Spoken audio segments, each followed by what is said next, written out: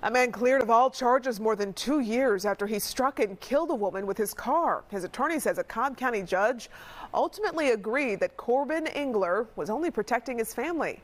Fox 5's Joy Dukes spoke with Engler and his attorney about the evidence that cleared his name.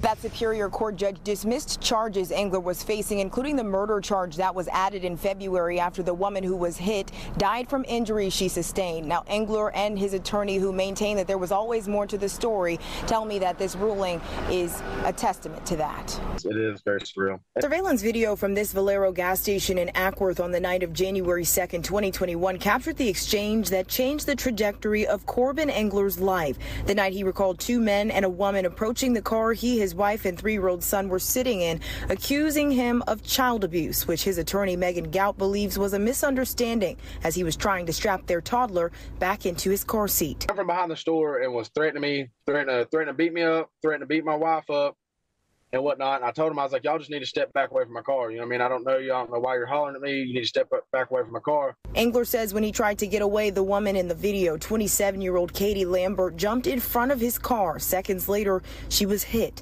We've chosen to pause the video prior to the collision.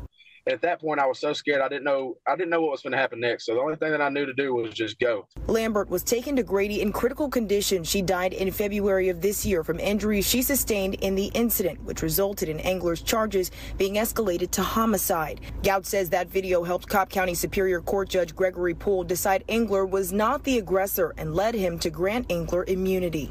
He tried to protect his family. He hadn't done anything wrong. He never got out of the car. He tried to leave. And unfortunately, those three people kind of in concert tried to prevent him from leaving. And a tragedy happened that never had to happen. Engler says it's the moment he'd been praying would come since it happened. And in response to the decision, the Cobb County DA's office had this to say, quote, "We are saddened by the tragic loss of Miss Katie Lambert. We cannot condone the actions of Mr. Engler in her death, but we respect the judge's decision in granting immunity from prosecution. We have submitted a dismissal based on the judge's ruling." In Cobb County, Joy Dukes, Fox 5 News.